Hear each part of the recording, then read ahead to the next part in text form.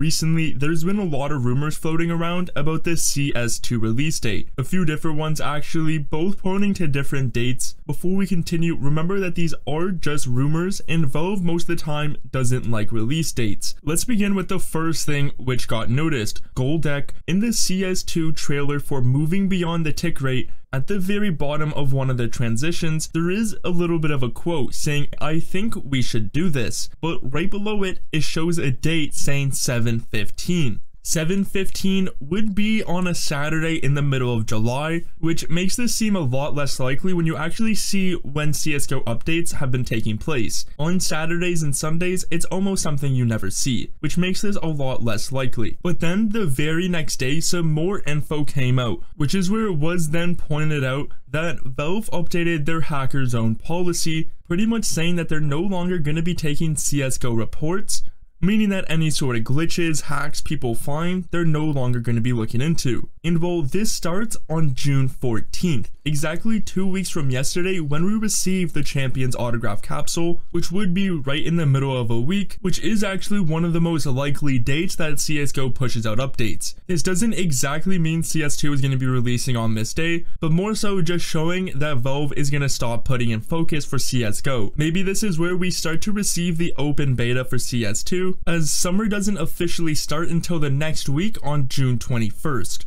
So we will have to wait to see if this turns out to be true and if on June 14th something big eventually happens.